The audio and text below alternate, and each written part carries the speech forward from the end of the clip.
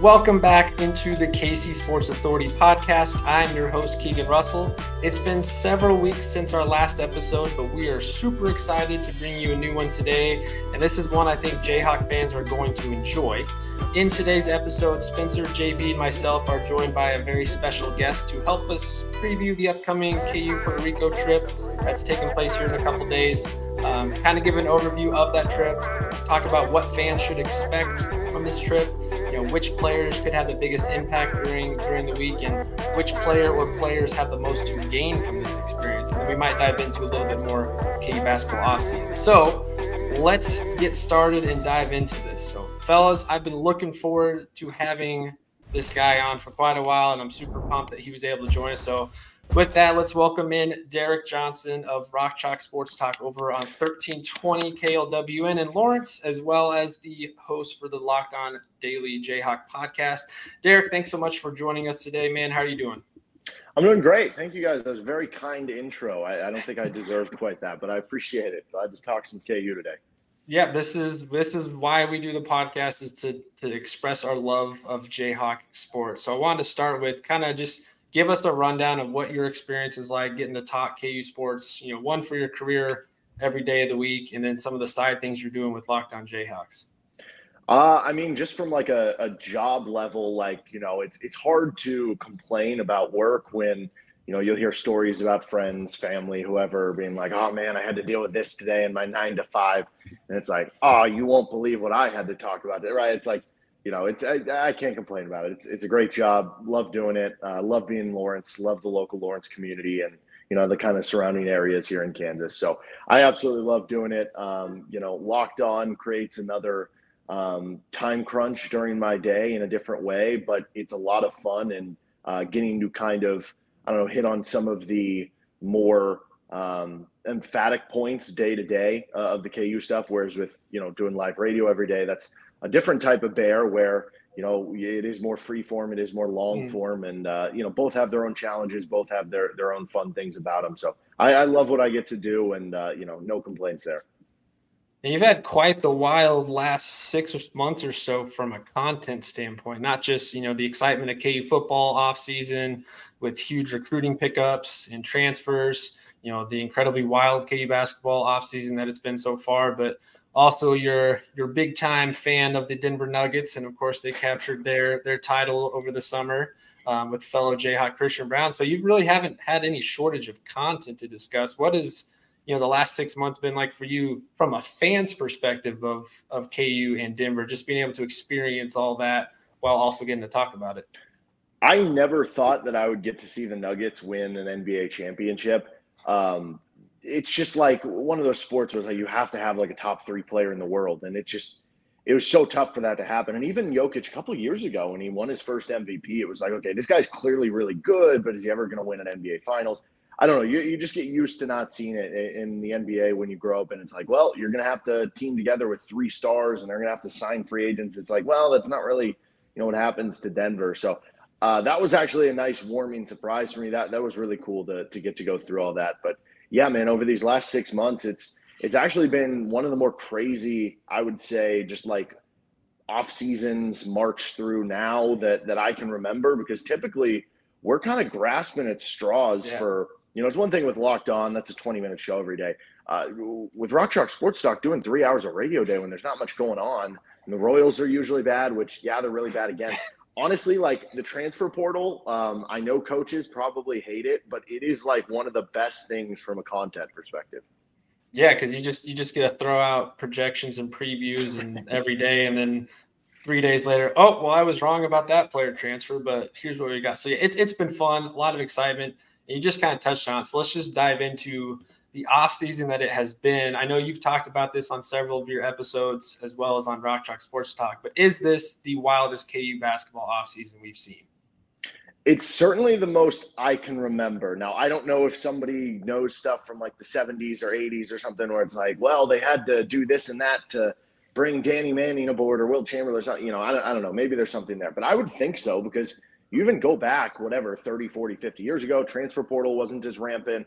Recruiting was just different. There wasn't NIL, all this stuff. So probably modern era it would just make sense that, more recent days are just more complicated in general. And then you look at the combination of how many players have left. We've seen big chunks of a bunch of players leave before, but then you have this many players come in from different avenues. This, like a couple players who were supposed to come with you then end up going somewhere else. What happened with the two freshmen with Chris Johnson and Marcus Adams. You had a reverse of that essentially with the transfer with Zach Clemens. You still hypothetically, we're going to be in August here in a day and still don't have a full roster. Are they going to play with 10 guys? Are they going to play with 11? Are they going to play with 12? The fact that it's still not even done yet, and you landed the biggest transfer portal addition out there with Hunter Dickinson, and you had an NBA draft decision that ended up coming back your way with Kevin McCullar. Yeah, it checks every box. So, yes, this is the most wild one that I can remember. So, JB, I know you and I have talked about this as a fan's perspective, that this has been a wild offseason. So, JB, just share with us again your perspective as a fan trying to keep up with the day-to-day of the roster turnover, the excitement levels we've had talking about certain players, the extreme disappointment the next day when they go somewhere else. But what has this been like for you just as a fan sitting back and watching this? Man, it's simply been one of a kind. The thing that I really think back to when I kind of compare this season to other seasons was the hype and excitement, either while I was still in college attending KU or shortly after graduating, when I would be watching YouTube announcements for players that were announcing where they were committing to and jumping with joy and doing theoretical backflips when guys like Andrew Wiggins decided to come to Kansas, or guys like or the extreme sorrow when a guy like Malik Newman said he wasn't going to come to Kansas, and then they eventually did transfer to Kansas, which we are all very thankful for. Thank you to that season and that Final Four run. We had, we had a lot of stories, and Derek, you kind of alluded to it already. We've had all these great stories combined into just this one season. So from a fan perspective, we have been spoiled, in a word. We have gained Hunter Dickinson, and that's the big name that everyone's doing backflips over. And really, I'm just looking at the season like this could be something pretty special. Now we have some things to work on, but it's a lot to look forward to for sure. Yeah, and I know we'll get into some season preview stuff later, and there's a lot to look forward to. But let me kind of leave this open-ended to you guys, and maybe Spencer, you can start. What has been the most surprising move, moment, topic of discussion for the offseason in your guys' mind? I mean, I honestly thought it was McCullar coming back, because I thought, bare minimum, he could at least get a two-way contract. So I was very surprised that he came back, because he was coming back to a really crowded roster that obviously shrunk down a little bit with some guys leaving. So I was really surprised, pleasantly surprised that Kevin came back, because we don't see a lot of guys turn down potential NBA money. Even a two-way contract is well into the six-figure range. So I was surprised with that. And then obviously I was surprised with a lot of the departures. Ernest Uday, I did not see coming. I knew one of the bigs was going to leave. I did not think it was going to be both. So a not so pleasant surprise with that. And then finally getting Dickinson. I wanted to say I was confident on it, but at the end of the day, I was pretty nervous about it. So I was glad we were able to grab him at the end. That definitely kicked off the offseason in a great way. I don't think there was much doubt that we weren't going to get Hunter all along, but that definitely kicked it off. But Derek, how about you? What's been the most shocking, surprising moment of the offseason so far? I would agree with Spencer. I did not think Kevin McCullar was going to come back, and then whatever it was, like a week or two before, ended up happening. You know what's funny? As you were going through some of those, like Ernest Uday, it starts to realize, like, oh, yeah, that did happen. Oh, yeah, that did happen, which just talks about how wild it is that there are going to be little bits and pieces of this offseason that already, once we get to the start of the season, it's going to feel like ages ago, and maybe already do. Like, I was just thinking back the Mackenzie and Mbako stuff, where that was kind of on the opposite of Kevin McCullar, where it was like, oh, I think this guy's going to come to KU, and then it didn't happen, like the complete opposite of it. So, those would be the two that stick out to me most surprising, I would say. But, yeah, Kevin McCullar, I think I said, like, in the offseason at some point over some show, like, I put, I think, like a 15% tag on him coming back. I did not think it was going to happen. So that was kind of a nice surprise, I think, from the KU perspective, and obviously someone who, should have a big impact on this year. Absolutely. I can't even keep track of how many ins and outs we've had. There's almost a dozen players have been affected by either transferring in, leaving, or supposedly transferring and then not coming here. How about this? And each of you guys, anyone that wants to throw this out, go for it. Which outgoing departure from this off season do you guys think has gone to the best situation for them moving forward? Because I know we talk about this on ours a lot, that even as a KU fan, when we're disappointed somebody leaves, like it's hard not to want to root for them still. You know, some of them, when they have like a bad exit, you're kind of over it. But most of these guys, you know, there's no really harm that you feel toward them. So which guys do you think are in the best situation moving forward in their career? And I feel like the answer has got to be Ernest. I mean, he can immediately replace Eddie Lampkin over at TCU. And I think with him leaving, of course, he has that instant starter role that he really wanted. Now, he could have had that here. I mean, it's you never know what could have happened over the off season.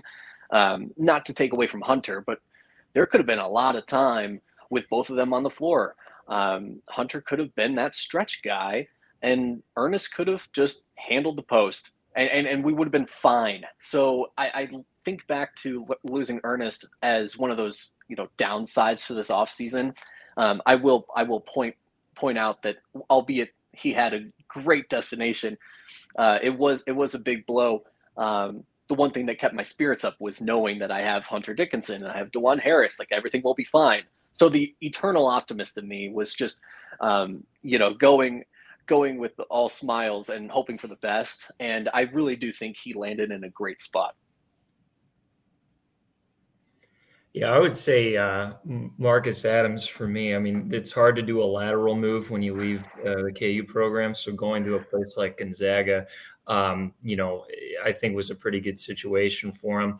I think he's going to be in a scenario where, you know, there's always going to be a loaded roster at the Zags. So stuff like playing time and roster construction and how the rotations are going to break out might be similar. So I don't know if he was expecting a bigger change than that, but he still has a great coach. He still has a great program. So I think he landed in a pretty good spot considering the program he left.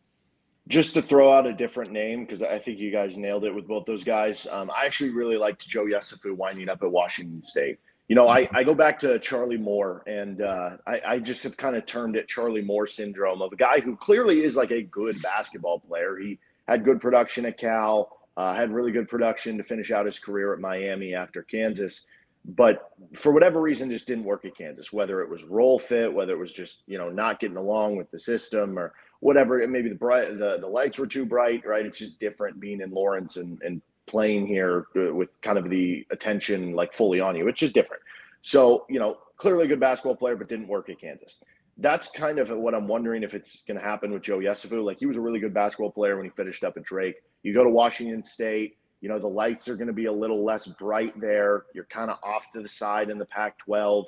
I really like their head coach. They run a very analytics-based offense. And I think that's one where he could have some success and have that kind of, you know, revived season where he becomes a nice little player in the Pac-12. So I would throw that one out there too, that I wouldn't be surprised if we look up in, you know, February and Joe's averaging, you know, 11, 12 points per game for kind of a solid Pac-12 team. Yeah, and he's one that I hope gets a good bounce back here, because you could just tell his time here, there was a combination of hopefulness of what he could do and then just extreme frustration of like, dude, come on, you were literally one of the most gifted athletes on the team. Why isn't this coming together like we saw at Drake? But yeah, all these guys, different spots. I thought the Marcus Adams one was also kind of crazy and surprising. You know, barely gets here, already reclassifies to this season, and I'm sure we'll get some more inside scoops later on that process. It sounds like, you know, and Derek, you talked about this too before, that maybe KU was really looking at him for the following season, and Marcus was more like, no, I want to play this year. And then after all that movement, KU says, okay, let's bring you on. Just kind of peculiar and odd that didn't stick. But I was shocked he didn't go back to UCLA, because I know that was, you know, close to home for him. And if the I want to be close to home talk was, you know, the main reason, then I think that would have made a lot of sense. But yeah, the Gonzaga pick for me was kind of random, but I think he can excel there. He's kind of got that similar framework to some of those 6'7", 6'8" guys Gonzaga's had in the past. But yeah, it's been a wild offseason, and it's not even close to done. At this point, we're back to 10 scholarship players and still have to get into, do we finish at 11, 12, 13? We've got like 35 walk-ons on the roster, and probably 3 of them could be a scholarship caliber player elsewhere. So, maybe one of them gets bumped up, but just overall, it's been quite nuts. And that kind of leaves us here to, even though there's several months until the season starts, we've got Kansas basketball in just a couple days here. And so let's get into that. KU is taking their team down to Puerto Rico this upcoming week here. By the time this gets dropped, I'm sure they'll already be down there and practicing and doing all that. But they are traveling to Puerto Rico August 1st through the 8th. They've got 3 games right now on the schedule, August 3rd, 5th, and 7th. One of those games being against the Puerto Rico select team, which right now is scheduled for August 3rd at 11 a.m., so next Thursday. And then they are hopefully playing the Bahamas national team on Saturday, August 5th at 4 p.m. Central Time, and then again on August 7th at 11 a.m. And I know that one has fans excited about because there's some KU, a former KU player on that team in Remy Martin, but also a couple NBA guys that they might get to play with. We don't really know for sure how that's going to shake out.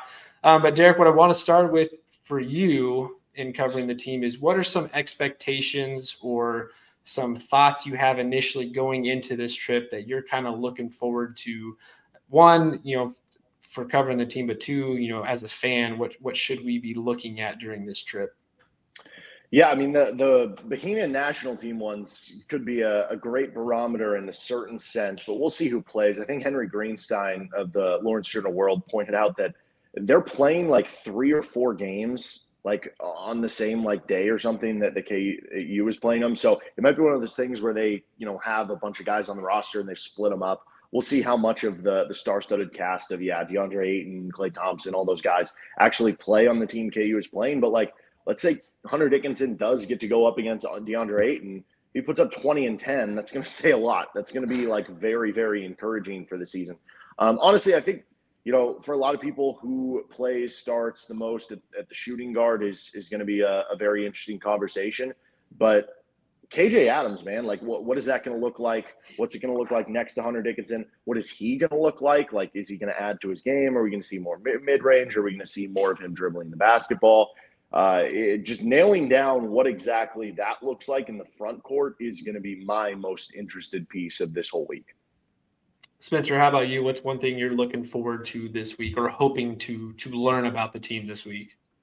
Yeah, I mean, for me, I definitely agree with the KJ fit next to Hunter. And if he added the 12 to 15-foot jumper, for me, I think the point that I'm most interested in is the 2-guard spot, because you have Timberlake, you have Arterio Morris. Spacing is going to be really odd on this team because you have your 5 guy that's most likely going to be your best perimeter shooter if you don't, put Timberlake in there. So because if we're going to go with Arterio Morris, you're going to have Harris, Morris, and McCullar, who none of whom are particularly strong shooters, shot in that 35 to 38 range that you kind of want to see. So I'd be interested to see how he shapes that out, because if we're going to play a roster that has challenging spacing, I want to see how that looks like with what kind of sets we run, how long, those rotations stand, if Bill's going to make more substitutions earlier on in the game. And I'm honestly excited to see how much he experiments, because this is a game where you can do that, so I'm curious to see all the different combinations Bill's going to throw out there. JB, same question to you, man. What are you looking forward to? And a couple things. I think right off the bat, I think we're all really excited to see what Hunter looks like in a KU jersey that's not actually photoshopped on him or not in a studio. What does it look like in a game? And what does it look like to see him perform under Bill's self system? I think would be really interesting to see. Spencer, you alluded to it. What are these sets that we could potentially run? We've had, by the time that we start these games, we would have had 10 practices. And I think those can really set up the team for a lot. And of course, moving forward as the season actually starts, we'll be one step ahead. So I'm looking forward to the overall cohesion of the team. But then as far as specific names, I'm actually looking forward to seeing. believe it or not, I'm kind of looking forward to seeing Jamari McDowell. I just hear such good things. I think at the beginning of this offseason, he really started off by making a case for a potential redshirt candidate. And then we were losing all sorts of guys off the roster. People were transferring out. And of course, he's been pretty good in practices so far. So I know that he's not going to start by any means, but I'm just really excited to see how he is utilized in these games. And, maybe this isn't a guy that decides to transfer after 1 year because he's not going to start next year. I mean, we're of course moving into a different time of college basketball, but it'll be good to see how our young guys perform, how our newcomers perform, and especially see Hunter. Derek, I don't know if you've officially claimed Jamari McDowell as your guy yet, but I know you've been talking him up a lot over the summer, and you've listed him as kind of one that you think fans will be surprised by once he kind of gets in the mix. And he could be a guy that, with the right opportunity, could overtake some of that spot because of his athleticism. But whether it's him or somebody else, who do you think has the most to gain or the most impact that they can find during this upcoming trip? Which guy is going to stand out in that area? Yeah, Jamari's very interesting to me. He loves all the right things. Defense, he can be the ultimate kind of 3-and-D guy. I've kind of gone back and forth all offseason who that kind of eighth man in the rotation will be. Right now, I'm kind of leaning Parker Brown, but I don't know. Ask me again in a month, and maybe it's Jamari McDowell again. I'm actually most interested for Elmarko Jackson from that standpoint. I think he can help himself a ton. I'm kind of under the estimation at this point in time that among the three guys competing for that starting 2 spot, Elmarko, Arterio, and Nick Timberlake, that Elmarko Jackson has been the best player so far. But how is the fit? Because of those three, he's probably the worst shooter. So you kind of run into a conflict here of, we hear Bill Self sometimes in other years be like, do I play my 5 best guys, my 5 most talented guys, or do I play the 5 guys that fit together, right? And either way, like all 3 of those players are going to play a good chunk of minutes, and that'll be the case for Elmarko Jackson. But, I want to see, and I guess this applies too, like if Nick Timberlake goes out there and shoots 50% from 3 over 3 games, like that'll obviously be good for him, or he plays well on defense. But if Elmarko Jackson is as advertised in these 3 games, I might start to inch closer to being like he's going to be the starter at the 2 this early on. Yeah, I still think that's probably most fans' biggest question mark is, what does that starting 5 lineup look like? I mean, we can get into how are KJ, Hunter, and Kevin all going to play together because that's kind of a interesting trio on the court at the same time. But I think most fans are like, all right, who's going to take that 2 spot? And, between Arterio and Elmarko, who's most likely to push Timberlake out or push him to the 3? So I think that's one that a lot of us are going to be, tuning into. Of course, unfortunately, we don't get to watch the games this week. As of yet, they're not going to be televised, but can certainly listen to Brian Haney and Greg Early call the games. I'm just looking forward to hearing KU basketball on the air again. Being a lifelong fan, there's never a time throughout the year where I'm like, all right, I don't want to see KU basketball right now. Like I'm just KU basketball every day. So I'm just excited to see them playing again. I'm very intrigued by what potential rotations and lineups we'll see out there. I think that was one I was going to ask you guys here is give me like one 5-man lineup that you'd like to see Bill play with during this trip. I know, Spencer, you alluded to the fact that this is an opportunity to just test things and do something that Bill doesn't normally do, because typically a Bill self-coached team is he finds his rotation and he dwindles it down, and he doesn't really experiment a lot with different lineups. So what is a lineup each of you guys would like to see tested out this week? That's a toughie. I think immediately what goes through my head is I'm really all about the newcomers, but also if we're experimenting, what would it look like for how crazy would it be to have DeJuan off the floor? Because I think we've relied on DeJuan a lot over his time being a point guard for us. So what does it look like when a guy like Elmarko or Arterio Morris is running the floor when DeJuan is taking a seat on the bench? I'm just curious what that looks like. I'm very, very excited to see how Nick Timberlake does with his shooting and how that transitions into this elevated level, if you will, of play. So maybe Arterio and Nick, and then I'm going to jump back to Jamari. What if he had to run a little bit of minutes at the three? And then we got KJ and Hunter together. I think we're all curious still. What's it going to look like with KJ next to Hunter? But that would be fun to see if for whatever reason, maybe DeJuan got into foul trouble. Would we survive? We'll find out. I'd like to see a small ball lineup. I'd like to see KJ at the 5 and see how that works. And because you can load up on defense, you can play a multiple guard lineup, which we've seen Bill do in the past. Because there's going to be a lot of teams that will probably try to throw in a couple of those lineups where your 5 guy is going to be your 6'8", 6'9" rim runner. So I'd like to see Bill experiment a little bit with that. Obviously, I don't want Hunter off the floor for very long, but if we can run it in stints of 5 minutes and, just play a really quick transition game, I think that'd be a good way for us to throw in a couple lineups here that can maybe throw off a defense, especially if they're throwing in different schemes, if they're going zone versus man, stuff like that. So I'd be curious to see, because I think KJ could be very capable of playing the 5 just because his size, athleticism, even though he's lacking in height a little bit. So I'll be curious to see if Bill throws that out there. Yeah, it's certainly tough to experiment, right? They have 10 scholarship players, and one of them hypothetically is going to redshirt with Zach Clemens. It makes it tough. Like starting lineup with your front court, KJ Adams, Hunter Dickinson, you want to see that. As far as the kind of smaller ball lineups, even around Hunter Dickinson, when Kevin's in at the 4, and then you're playing 3 of those guards together, I want to see that. But here's kind of I don't know how much we'll see this, but I kind of do want to see it just in case as like a possible backup emergency lineup.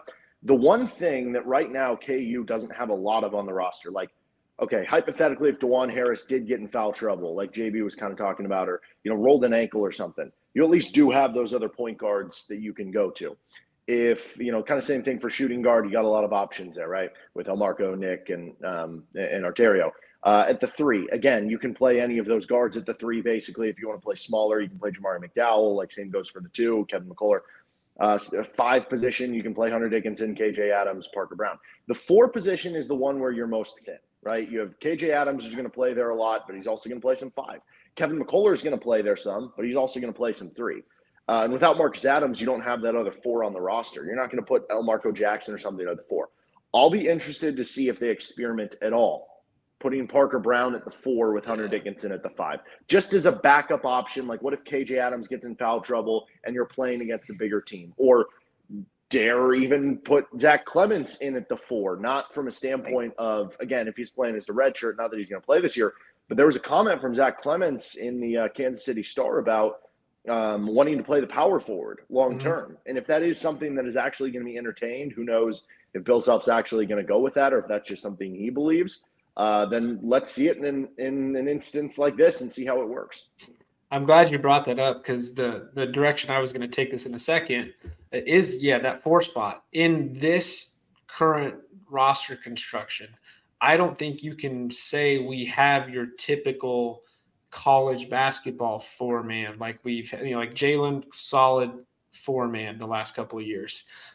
This roster is so unique in the fact that Hunter Dickinson can be your traditional 5-man, but he's got enough skill that if he wasn't 7-1, he would be your stretch 4, stretch 5 kind of guy. So, I think that one will be interesting.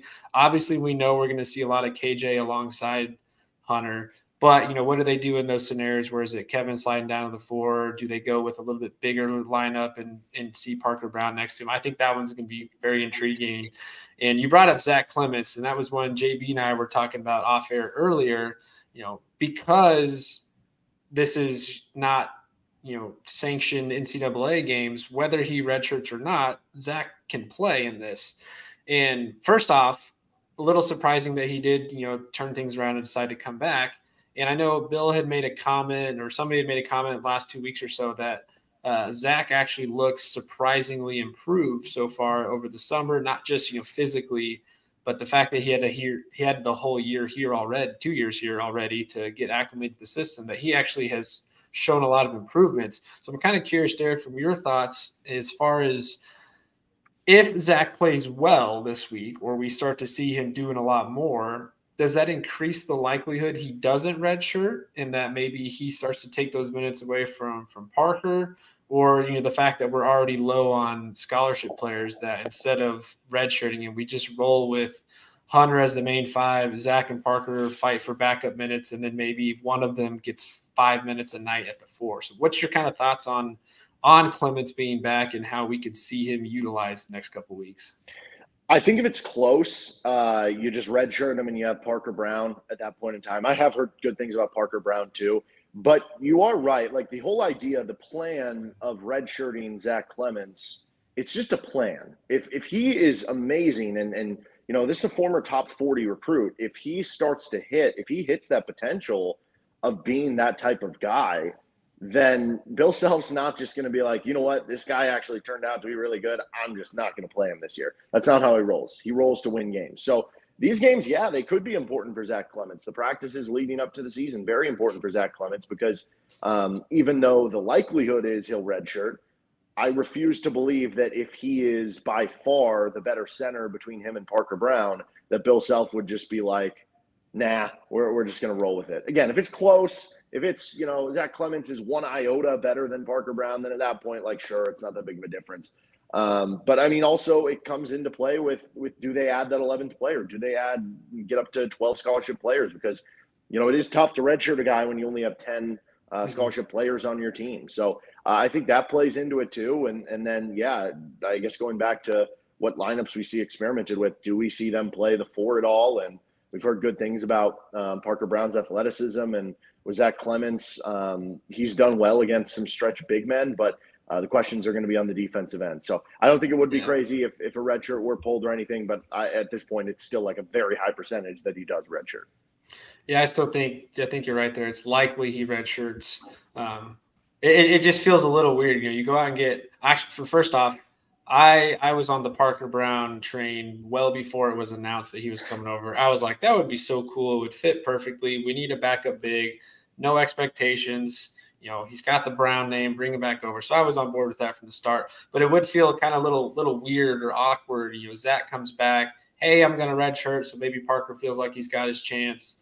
And then, all right, Zach's actually performing well. And now it's like, all right, what do we do with both of you guys? Because you're similar enough that clearly you're not going to be a large part of the minutes rotation because Hunter's going to be out there a lot. But what do we do with you? What is the game plan there? So I think that'll be another interesting one to kind of watch over the week and the next couple of weeks before we get into fall camp and all that. Okay, now I want to transition into a little bit more off-season talk.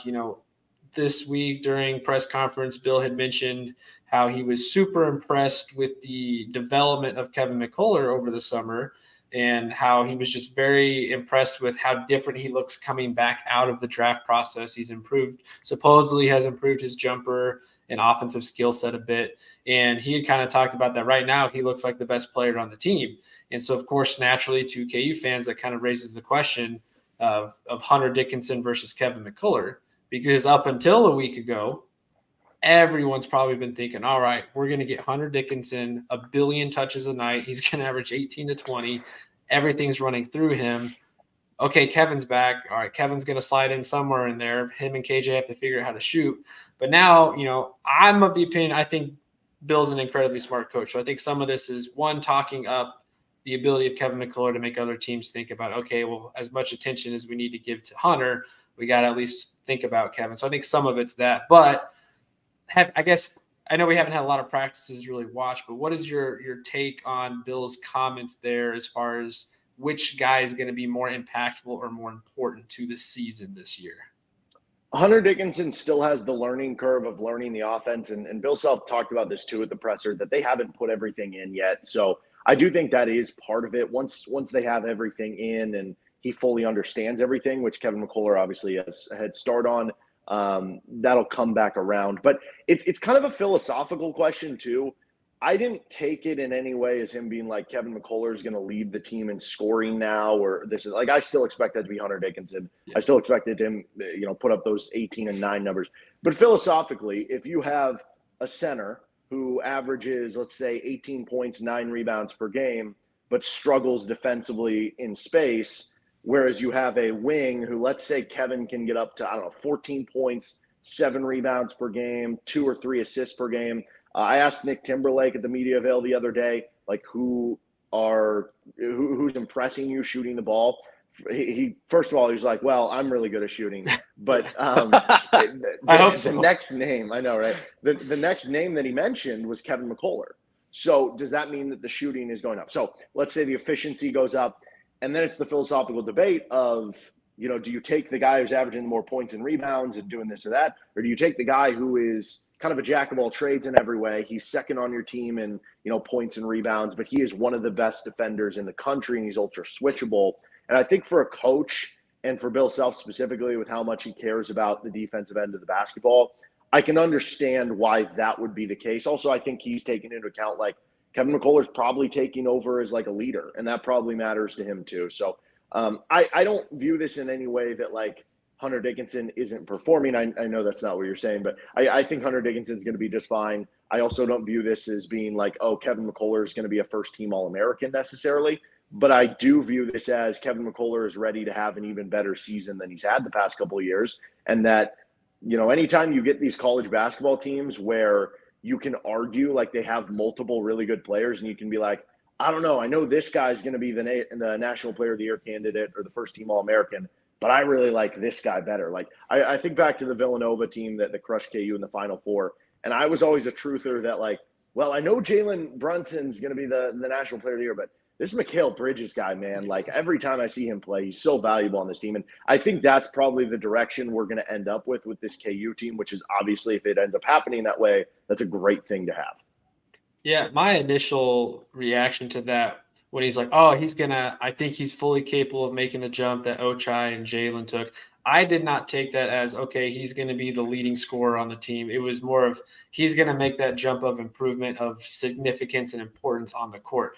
Not that he wasn't already important last year at everything we did, but I think I looked at that more as he is making that next step as the true leader of the team moving forward. Hunter's probably still the most talented guy that's going to be on the court any second he's there.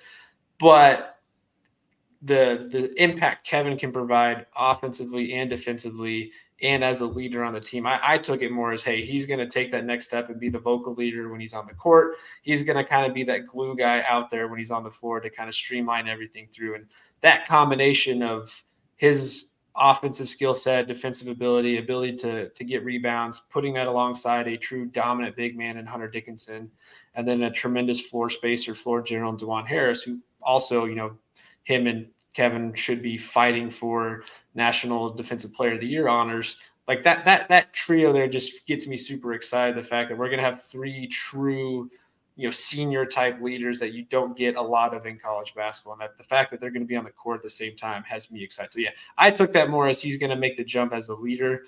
He may, I like what you said in your episode on Lockdown the other day that, maybe he goes from 9-10 points a game to 12 to 15. Okay, great.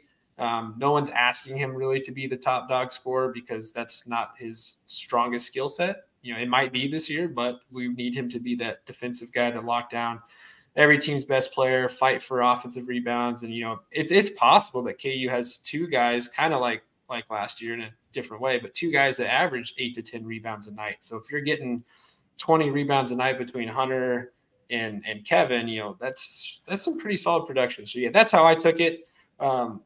If it is the case where McCullar's offensive game picks up a lot, then I think that just makes us better. Then you don't have to rely on Hunter. Because I think going into the season early on, the summer questions were, well, if it's not hitting with Hunter that night, where the defenses are just pounding him in the paint and he's not getting good looks, where does the offense come from? And, some of that we saw last year too. If Jalen is struggling, where are we getting points? And, KJ took advantage of that here and there on that pick and roll game, and DeJuan had a few games here and there. But I think that's just a question fans are going to have is, can McCullar be that go-to guy if Hunter's in foul trouble or Hunter's just, it's not a good night for him, bad matchup or something? Can Kevin take over a game like what Jalen and Ochai did in that jump? So that was my take on it. As we kind of slowly wrap up here, I want to get into some KU basketball season what ifs, just some scenarios to preview the season. And then JB and Spencer, if you guys have anyone you want to throw out here too, by all means, go for it. early on in the summer, we were talking about scoring and who's going to be the guy. And I've gone back and forth on what should you expect from a guy like Nick Timberlake and what is realistic. You know, Derek, I know you've said, you know, if he averages that 25 to 30 minutes as a consistent starter, then yes, we should expect him to be a big part of the offense. So I guess scenario one, if Timberlake is averaging above 10 points a game, what is the outlook you think that has on the team? So if he is getting the minutes that we're talking about and is, you know, number 3 in scoring, what does that kind of say about the team's success for the season? I think that's a good thing because I view him as being the best shooter on the team. And I view the thing that could inhibit him from playing more, like the difference of him playing 15 minutes a game versus getting that 25 to 30 is, can he at least get like near average on the defensive end of the court? He struggled on that end of the court at Towson. Now, obviously, it was different. He was having to take on a big load on offense, and it's tough to have the energy both ways. Also, though, you're playing tougher competition now, more athletic competition in the Big 12. Isaiah Moss wasn't a great defender. He was, you know, average, below average, but KU had good enough defensive players around him. Doak, Garrett, Dotson. This team has good enough defensive players around him that if he can just get, you know, be a below average defender, then you're going to stay on the court long enough to make an impact offensively, which is where you're going to make your biggest impact and be able to space the floor and be this team's best three-point shooter. So if that does end up happening, if he's getting 10 points per game, that means that he's playing a good amount of minutes. That means he's getting a good amount of shots, which means he's doing a good enough job defensively. And all those are great things for KU. Spencer, let me throw this one at you. If KJ finds himself being the second leading scorer for the season, what does that say about the season outlook? Well, I'd still like to take a look at the totals because if he's the second leading scorer at 10 points a game, I think it'd be a little concerning. But I would say that the outlook looks pretty good because, again, the value you're seeking from Kevin is going to be from the defensive end, his versatility. He can switch off from guy to guy. So I think if he does take an offensive leap, it's just pretty much, you know, going to be a found treasure sort of situation because we're going to have other guys that can get their own shots on the perimeter. And the cool thing is, you know, I would say that Kevin doesn't even have to take a leap in scoring. He could average the same amount of points as last year, but in the manner he's getting those points is more from the perimeter. That's going to keep defenses a little bit more honest. That's going to open up the middle for Hunter Dickinson, and people are going to be more hesitant to collapse on him after 2 dribbles. So I don't even think necessarily he has to take a step up. So if he does, I think that goes very well for us, and I would be excited to see the manner in which he's getting all of his points there. All right, make a prediction now. How many 3-point jumpers does KJ take this season? Per game? Just overall, per game, whole season. If he's putting in the work that we're hearing and he is having an effective year offensively. I think if he takes over 5, Bill yanks him, so I'll keep it at 3.5 per game. For the whole okay, I thought you were going to say the per whole game, season. Yeah, between 3 and 4 per game. I'd be shocked if he's taking 3-pointers a game. There's no way doing it to him. That's going to be the thing. And if he's improving a little bit, I think he'll have the green light a little bit more. I mean, if he's in the gym, I give him 1 per game. But I mean, I just don't see KJ doing it. I don't even really care how much he's improved his shot. I just think there's going to be other better opportunities, other positions that you could pass the ball to and hopefully get a more accurate 3-point shot from. I think you're going to see more of the mid-range than the 3. Like, I could get on board with him taking 2 or 3 mid-range a game. I think last year he only took 3 3-pointers all year, which actually is hard to remember because you're like, wait, I don't even remember him taking that many. I'll say he takes 1 every other game even. So, I don't know, like 15, 20. Yeah, that's a safe bet. You know what? I completely thought you said Kevin McCullar. Oh, my bad. I was like, man, he was not that bad of a shooter. Kevin probably should take 1 to 3 a game. No, I'll give KJ one every few games, and I'd even agree on the mid-range numbers there. Yeah, I'd even take Kevin shooting 33% from 3 if it means it's 3 attempts every game and he hits 1 of them. Like 33% is not fantastic, but I'd rather see that on 1 to 3 attempts a game than like he's going 2 for 7 from 3 every game or something. Because if he's shooting that many threes and he's not hitting, you know, that has me a little worried about the production. All right, next one for you, Derek. This is kind of more the newcomers in the backcourt. more of a which would you rather pick, and whichever one you pick, then tell what kind of impact does that have. So Arterio versus El Marco. Which guy is most likely, or in this case, which would you prefer getting more than 25 minutes a game? And if so, what is that impact going to have on the team? I am very high on El Marco. Like I said, I'm starting to get closer to being like he's going to be the starter. I'm not quite there, but I'm starting to build that momentum. In watching him play, that dude is so incredibly athletic. He's so fun to watch. He can blow by basically anybody.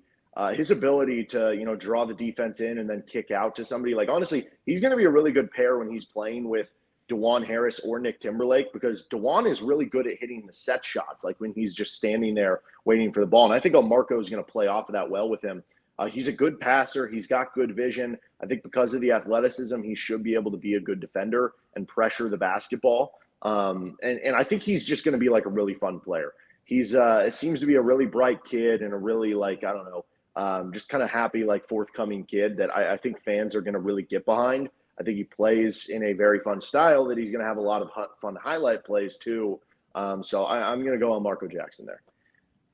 Hey, Derek, I got a question for you.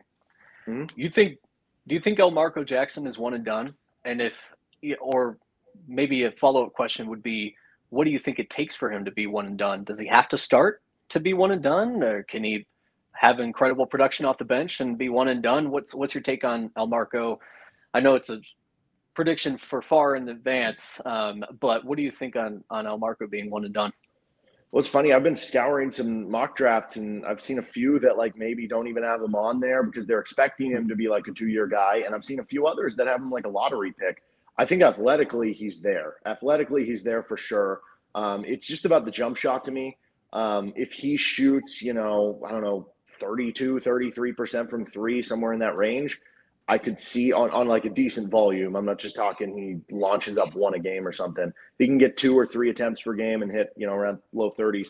That might be enough to get him there with the athleticism. And as far as the starting thing, if you expect Kansas to be a really good team, which I do, I don't think it's a big deal. I view him as being someone, and even if he is coming off the bench, he's probably going to be playing 20+ minutes per game. And how many guys from, freshman one and dones from Duke and Kentucky have we seen play around 20 minutes per game and then be first-round draft picks just because of very specific scenarios, which KU has because they have DeJuan Harris. Yeah, he's definitely got, I think, a little bit more of an uphill battle to be a one and done. And I don't think that's necessarily as much of his skill set as it is just the shakeup of the roster. How often in the last 20 years of Bill Self being here have we had a freshman come in who is not, Andrew Wiggins, Joel Embiid, Ben McLemore level, even Grady Dick this last year, and have that as an expectation? I know we've had some fringe guys. Kelly Oubre made it into the lottery after his freshman season, but I think he's just got a little bit more of an uphill battle to get there because he's probably not going to be a featured part of the offense unless he just comes out and surprises us. So I think for him to get to that point, he's definitely got to have a huge season, play a lot of minutes, and showcase more than just the athleticism, his ability to go attack the rim and score. I don't think now this isn't the best comparison, but I think their play style and athleticism, if he can kind of play like Dennis Smith Jr. from several years ago at NC State before he got drafted to the Mavs, similar, capabilities, skill set, athleticism. If he can just like really showcase that, then he's going to get a lot of scouts watching because, the NBA draft's all about the potential and they go crazy over people's athleticism. But yeah, I think he's got an uphill battle there. Spencer, then I'm going to ask you the kind of opposite question. If Arterio is the guy that's getting more minutes than El Marco, give me the argument as to why that is a good thing for KU versus El Marco being the guy. Well, I think you get, number one, you get a really strong defensive backcourt, which I think a lot of people underestimate because we're going to be going up against a really stacked league in the Big 12 with a lot of really talented guards. So having two guys that are complete shutdown defenders can be very beneficial and very valuable. We don't necessarily have to rely on it for scoring either because we're going to have, a 5 guy that's going to be a double-double every single night.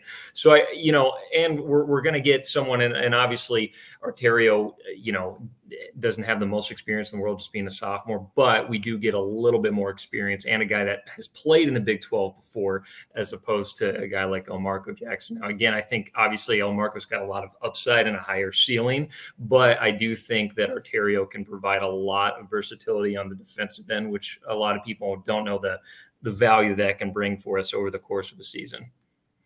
Yeah, I think that's pretty solid right there, pretty spot on. Obviously, he's going to bring the defensive capability night in and night out, and that's, Bill talks all the time about how his number one priority always is you got to be able to perform on the defensive end if you want to play. But yeah, I could easily see both sides being correct there. If Elmarko's having a great season, fantastic, that's good for us. If Arterio's having a great season, both of those are good for us. If both of them are having a good season, then that kind of makes me wonder if Timberlake's struggling and not getting a lot of playing time. Right. But again, I don't think any of those scenarios are bad ones. Last one I want to throw out to you guys, and then we'll do one more quick topic. If Parker Brown averages north of 10 minutes a game, what does that say about the season? Not as likely, but could happen. Because we know, and we looked at this over the summer, there's only been one player in Bill Self's tenure, well, I guess technically two, that have been a true traditional five-man that's averaged more than 30 minutes a game. That was Jeff Withey in the 2012 National Championship runner-up year. And then I believe Cole's senior year, he was either right at 30 or just under 30. And then Wayne Simon was the other one if you count him as the true five back in 04-05. But so there's going to be some minutes there at the five spot for sure. So if Parker somehow manages to get 10 minutes plus a game, what does that say about the season? Man, I don't think it's necessarily a bad thing. We have two guys that are elite guys in KJ and Hunter that are going to be starting next to each other, and they both need a backup. So in my eyes, with Parker being 10 plus minutes a game, maybe that just means I think it means really good things for Parker. I think that means he's doing everything we needed him to be, because what did we say when we first got him? We were saying we just need him to be a Mitch Lightfoot type of guy that can come in and be the relief guy and let our stars get some rest on the bench. So I think it's a very good thing if ultimately if he's averaging north of 10 minutes a game. The only downside, I suppose, would be that the more minutes he gets means the less minutes that some of our guards would get, maybe in a five, or four guard lineup around a five. We wouldn't maybe see that as much. And if we don't see that as much, well, who is lacking in their production to force Bill Self to call more plays with, two bigs and three guards? So I don't know who that would be that's lacking. Certainly we could speculate, but ultimately I think it's a pretty good thing when you look at our depth and, we're like Derek said earlier, we're pretty thin at the four. We're thin on size. Assuming that red shirt stays on Zach Clements, we've got some questions to answer there with our depth. Any other scenarios you guys want to throw out before I briefly go through our last topic, or any other questions you guys have for Derek? I would like to throw out what would happen if DeJuan takes a scoring leap instead of McCullar, because that's one I've always said watching any game last year, if he gets in the 8 to 10 point range, we were a completely different team. When he is not looking to score at all, that's when you start to see turnovers. That's when you start to see a little bit lack of fluidity in the offense. So what if he gets to say 10 to 12 points per game? I think that's totally reasonable. I think that can absolutely happen. We've seen him, like I said, be a good set shooter. He continues to add to kind of his, floater game and that little sweeping underhand hook that he kind of does.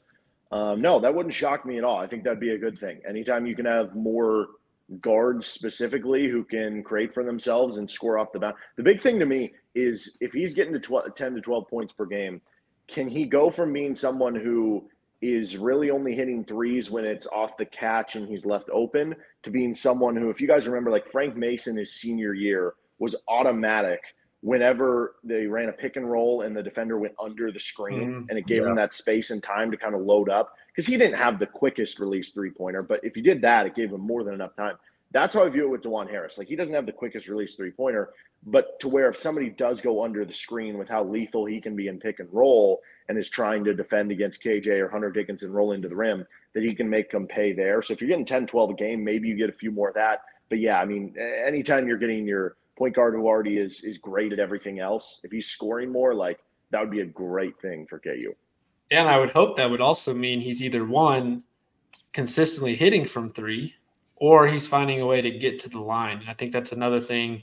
You look at this roster for this upcoming years, who's going to be the guy to, outside of Hunter, because he's going to get fouled a lot, who's going to be that guy that's going to attack the rim and get to the free throw line. So if DeJuan's coming off those pick and rolls and everyone's sagging on Hunter, maybe he can get himself an extra 3 to 4 looks a night, and that helps get him to that double digit. But yeah, I don't think that would be a bad thing either, unless it just means that a guy like Kevin or KJ is just shooting so poorly from the floor that we have to rely on DeJuan getting those double digit points. But again, the way this team is going to be constructed, and I know you've talked about it on Locked On, and we've seen on other podcasts here and there too.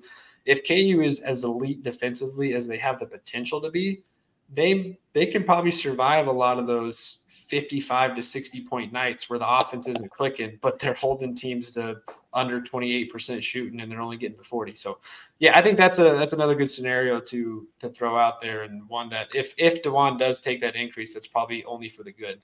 All right, last thing I wanted to just kind of briefly touch on is the shakeup of the Big 12.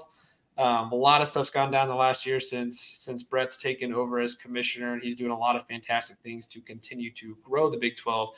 With the recent addition of Colorado, we're slowly getting back to the old school Big 12. You still got teams like Mizzou and Nebraska out there, and I'm not necessarily advertising that they come back per se. But Derek, in your opinion, with how you see the Big 12 kind of shaping up and Colorado coming in, what's your like excitement level to see a lot of these new teams entering in? Houston, BYU, Houston, their program's probably some of the best basketball they've had in almost 30 years. So what's your outlook on the Big 12 as a whole moving forward, whether it's basketball or football? And then maybe what are some other teams that are kind of on your radar that you would be interested or intrigued by if they said, hey, can we come over too?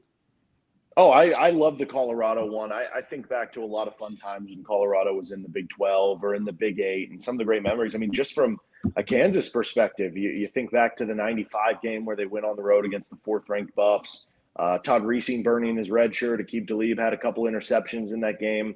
You think back to that one. I don't know, man. There's just a lot of fun, I guess, memories with them in the conference. They always felt like a better fit for me. It's a fun place that, fans can get to travel to. It's not too far away from Lawrence. You can drive there if you want. You get kind of a nice scenery and everything going on there. You can stay in Denver or whatever you want to do. So I'm very all about that. I think geographically it just makes a lot of sense. I love that move. I think that, Houston's going to be great with the basketball side of things.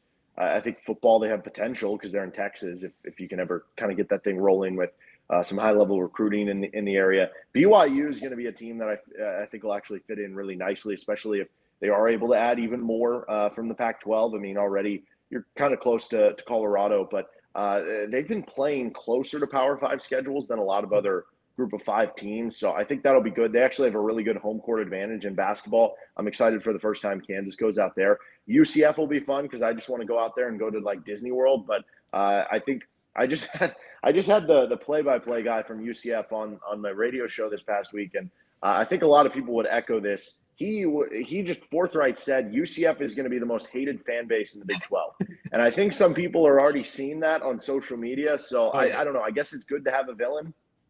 I've been on a lot of Twitter spaces the last week about the Big 12 changes, and there's a lot of UCF fans who were talking up a big game, but also like playing the victim card of, we don't like to be called Central Florida. We are UCF. Don't think of us as that. And then KU fans on the flip side going, you guys are just Central Florida. You've got Disney World. Welcome to the big show. You're going to get smoked. And I can see that they're a pretty rowdy bunch. And I could liken them to what you get out of Iowa State fans, where they're chirping all the time and trying to find their seat at the table. So I think that's interesting. But how about any other teams on the outside that you think the Big 12 – I mean, I'm sure there are ongoing conversations currently, but of the ones that you've heard, is there any teams out there that you would like to see us go after? Well, for sure, Oregon would be a great pickup. And there's some talk about, well, Oregon, Washington, they want to join the Big Ten. Could they use the Big 12 as just a launching pad? Honestly, though, if I'm the Big 12, I'm like, sure. If you want to use this as a launching pad, come join our conference for a few years. It'll further destabilize the Pac-12. Then we can add even more Pac-12 schools. And then if you end up leaving for the Big 10 in a few years, we'll just replace you with other schools. And guess what? You're going to have to pay these big exit fees that are going to give us a bunch of money. So I'd be all about that, but we'll see the interest. It seems like Arizona is the big one right now, which I'd be all for. It would only strengthen the conference in basketball. I think Tommy Lloyd, I think the world of him as a head coach from what they've done. Obviously, it's a big enough market in what they'd be bringing over. That one makes so much sense to me if they could bring over Arizona. And it feels like that's the one that's being kind of rumored the most right now. So I'm all for any of those. If it does get to a point where, let's say they do add Arizona and they add one other Pac-12 school and they're like, hey, we want to get to 16. We want to equal out the numbers. At that point, you're probably choosing between either like UConn or Gonzaga or a Memphis or something like that. I guess you'd have to choose somebody with a football school if you want to equal it out for all sports. But I still remain that if you're going to add some of these Pac-12 schools, I think adding Gonzaga as like a basketball-only edition would be a lot of fun. Yeah, that'd be some big-time performances and key matchups there. I think the other intriguing one would be UConn, just because of the fact that they've been so successful basketball-wise the last couple of years. Maybe it brings over a football program that isn't quite consistently good, but it just adds another team in there, and that's always for the better for the conference. But yeah, I think the big one would be fun, and this is probably down the road if all hell breaks loose across college athletics, and that would be doing anything possible to steal, a North Carolina and have these big time North Carolina KU basketball matchups year in and year out. That's probably dreaming a little bit though, because that means if that happens, that means there's so many other dominoes falling, and eventually, we're probably 15 years away from 3 or 2 massive conferences or a complete split from the NCAA and having like these divisions of the top programs and the programs. But yeah, Big 12 should be a lot of fun. I think basketball, will prove again. It's hard to compete with SEC football for sure. But basketball-wise, there's a good chance we have 4 top 10 programs this year in college basketball, and that's always good for the conference. But yeah, just exciting to have all that coming through. But guys, any other questions you have? No, sir. Perfect. Derek, thanks so much for hopping on with us today. Had a lot of fun. Hope we can do some more of this down the road. Where can everybody tune in to you specifically week in and week out? Yeah, so Rock Chalk Sports Talk, it's on Monday through Friday on KLWN in Lawrence. We're the local Lawrence flagship. You can actually listen to the KU basketball games this week there. And you can also stream it, klwn.com and the KLWN app. You can also find me with Locked On Jayhawks anywhere you hear podcasts and on YouTube. Between now and upcoming football season, what are some big things for us to look out for on the Locked On podcast? We're going to start doing our football positional previews, I think, coming up here pretty shortly. We're going to be breaking down whatever happens in Puerto Rico. And, I think KU football fall camp is going to start up on Tuesday. We're going to start hearing from players, coaches. So we're going to be really diving into football here once the calendar flips to August. Awesome. Well, there you go, guys. Again, Derek, thanks so much for joining us. This has been another episode of the KC Sports Authority podcast. You can find us over on YouTube and on Spotify. Make sure you hit that subscribe button when you're watching or listening and share it with your friends. You can also hit us up on Twitter, Facebook, and Instagram with any KU basketball take you have or any sports take in general. Let us know what you're looking forward to yourselves as fans this week with the Puerto Rico games. If you happen to find some way to watch it, maybe let us know. I don't want to encourage any illegal activity to go on, but it would be fun to see those potential matchups with the NBA guys. But thanks again, guys, for joining us. We look forward to having you guys in the next episode. And as always, guys, rock chalk. Rock chalk. Rock chalk.